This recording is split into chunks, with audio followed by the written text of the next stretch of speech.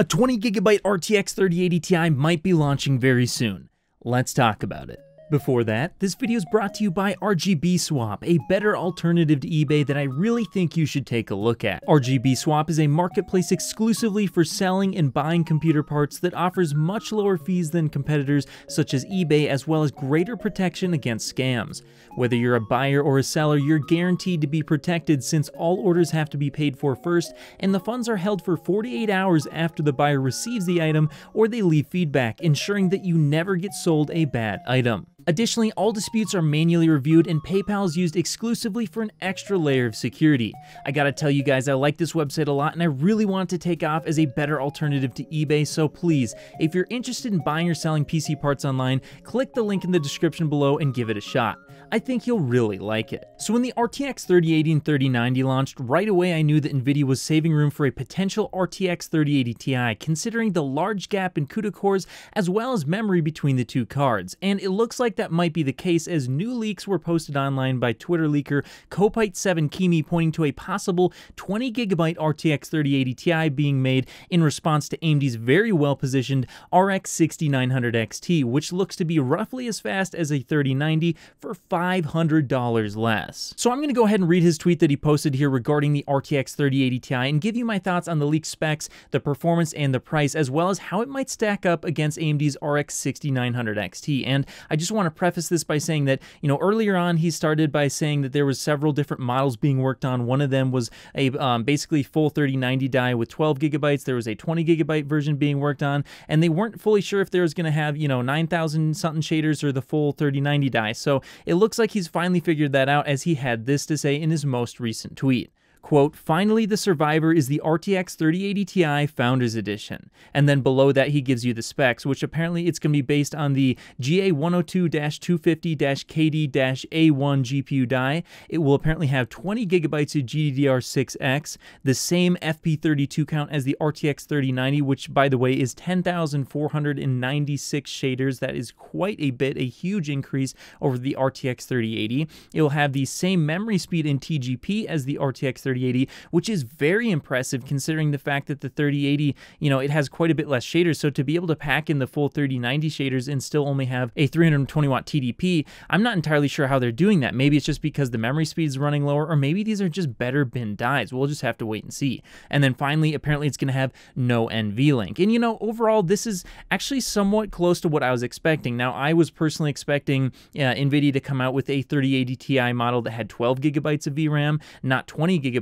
So that's actually really surprising to see, as, earlier on, I can't remember who shared them, but there were some leaks going around suggesting that maybe, I think it came from video cards, that the 20GB and 16GB models had been canceled. So to see that supposedly, at least according to Kopite7Kimi, which, by the way, this is, leaks and rumors can end up being false, but, if this does turn out to be true, it looks like a 20GB RTX 3080 Ti might still be coming, and to have the full RTX 3090 die is very impressive. And, I kind of actually was expecting that, because if you go ahead and you take a look at the slides that AMD showed of their 6900 XT on the launch event, you'll see that the 6900 XT was matching, if not beating, the RTX 3090. So I think that kind of puts NVIDIA in a situation where they pretty much have to give you the full RTX 3090 die, because if they don't, they could be looking at a scenario where, they might actually not beat the RX 6900 XT. And we got to remember those slides that they showed, I believe they were showing them with the SAM Smart Access Memory as well as Rage Mode enabled, so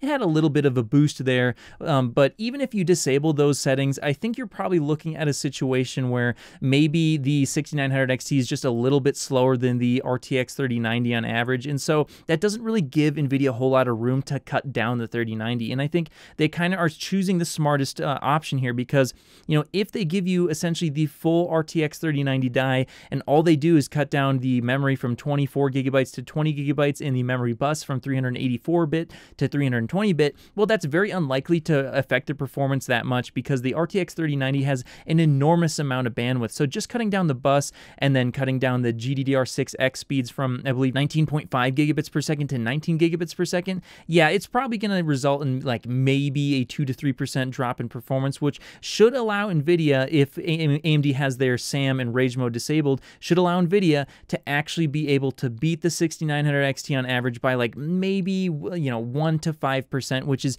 just enough for NVIDIA to say, hey, we win. And you got to remember, NVIDIA is a company that absolutely hates losing. They have to win. So, if they do that and they drop in at around $1,000, well, then I think they're in a pretty decent position still. Now, of course, they're talking about a 320-watt GPU versus a 300-watt GPU, so they're going to lose a little bit in terms of efficiency, but we'll just have to wait and see what the actual power draw is from reviewers when these cards come out to fully, see which card is more efficient. But again, they're still going to be winning by just a little bit here, and they probably even have a little bit of room to charge more. Now, I don't think that they should charge more than $1,000 because at that point it's going to make the GPU far less competitive. But if they wanted to, they could charge between $1,000 and $1,200, and I bet a lot of people would still buy it because you got to remember, NVIDIA, their marketing is just a lot better. There's a lot more people who are willing to buy NVIDIA over AMD. There's some other features that AMD doesn't necessarily have an answer for yet.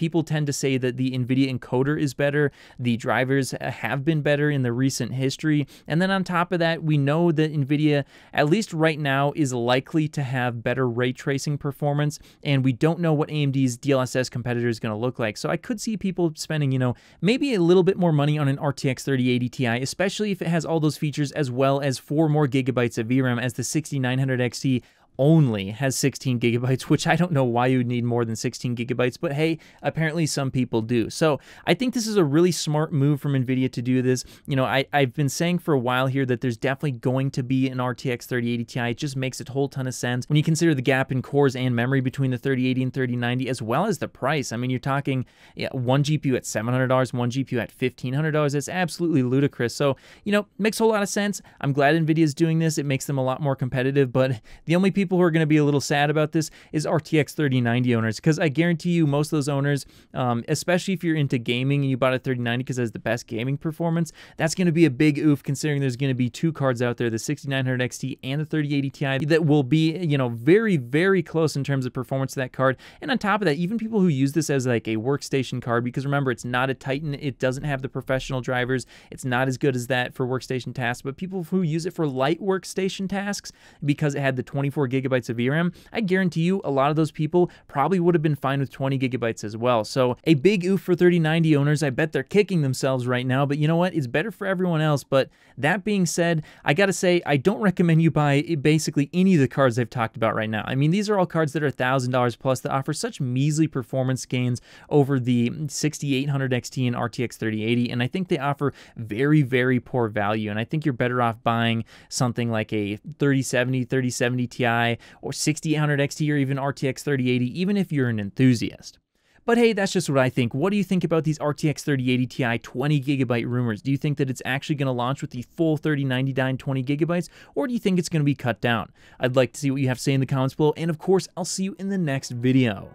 If you made it to the end of the video, be sure to drop a like. Every time you do so, NVIDIA and Intel drop prices. Also, if you want to see more, click here. You won't be disappointed.